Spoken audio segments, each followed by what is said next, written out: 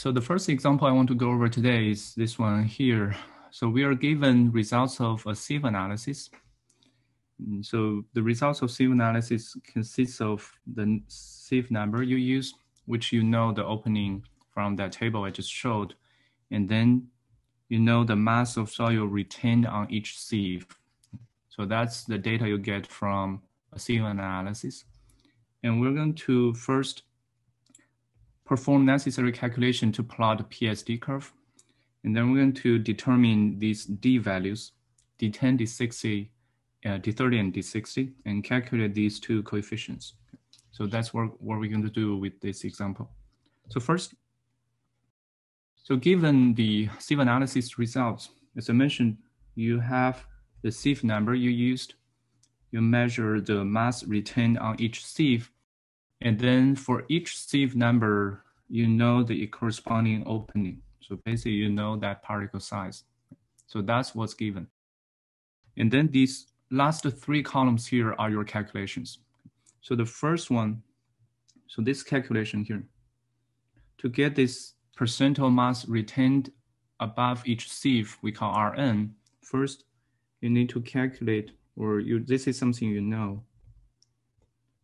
That's the total mass of your soil sample. And for this example, if you sum out the mass, and this is 450. So that's the total mass of your soil sample, 450. Again, you can sum all the rows in this mass retained column here. And once you have this Mn, this Rn value,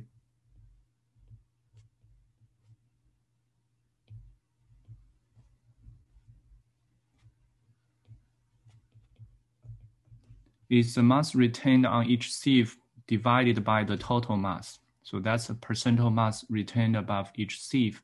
That's what we call Rn. And then this next column here, cumulative percent retained. So basically, it's a cumulative number. If I pick, so let me give one example here. Let's say this 38.6. So this number here, this cumulative percent is calculated basically by summing all these Rn values above it. So this one is basically 0 plus 4.8 plus 11.0 plus 22.8. So that's how you calculate the cumulative percent retained. So basically you sum all the percentage above that sieve. And I used this 38.6 just as an example. So that's this sum Rn column. And then the last column is 100 minus retained. So that's basically the percent final or percent passing. This is the same thing.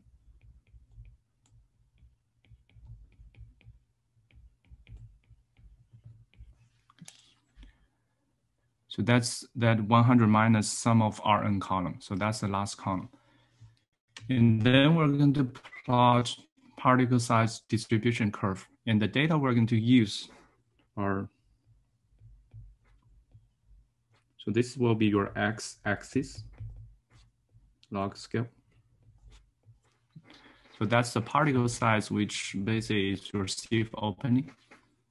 And then this will be your y-axis. So this is the y-axis, just in linear scale. So this is the example, this is the plot for example 1. Again, as I mentioned, this is your x-axis, and this is your y-axis. So I just took that two columns I highlighted in the previous table and put them here.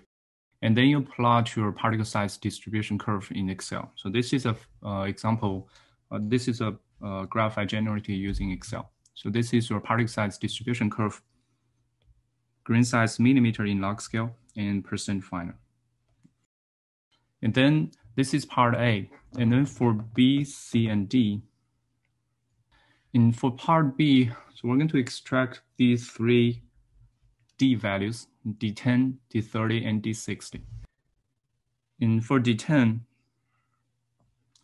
so by definition, this is the particle size corresponding to 10% finer. To get D10 value, We're going to start from the y-axis. So that's the 10% final mark. Draw a horizontal line and then get the corresponding x-axis value. And this by definition is our D10. So that's D10.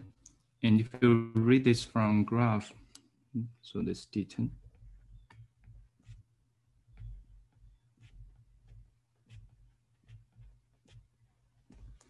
0.09 millimeter. And then D30. For D30, we start from that 30% final mark on the y-axis.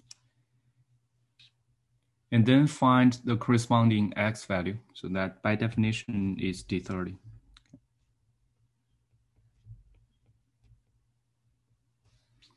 And you can read this directly from this graph. It's D30 here.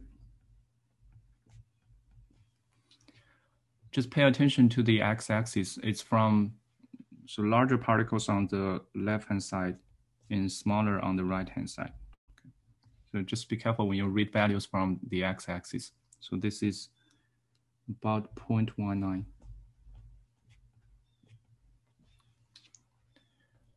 So that's the D30 value. And then D60,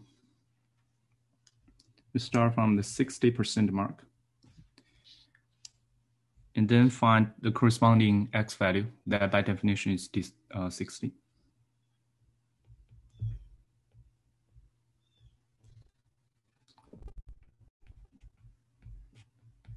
So D60 is 0.41 millimeter. Okay. So that's D values. You can read directly from this graph. And then the other two coefficients, CU and CC, we just use basic definitions. So this is part B.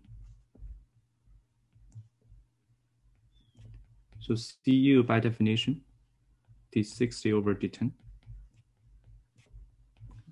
is coefficient of uniformity. So that's 0.61, 0.09,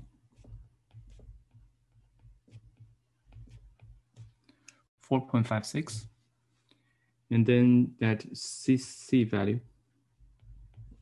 coefficient of degradation.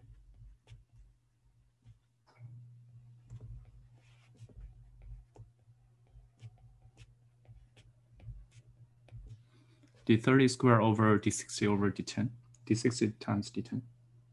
So 0.19.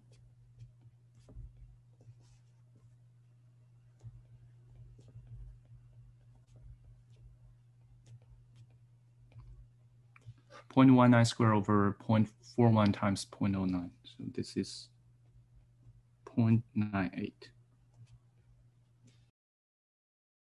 So that's the CU and CC values.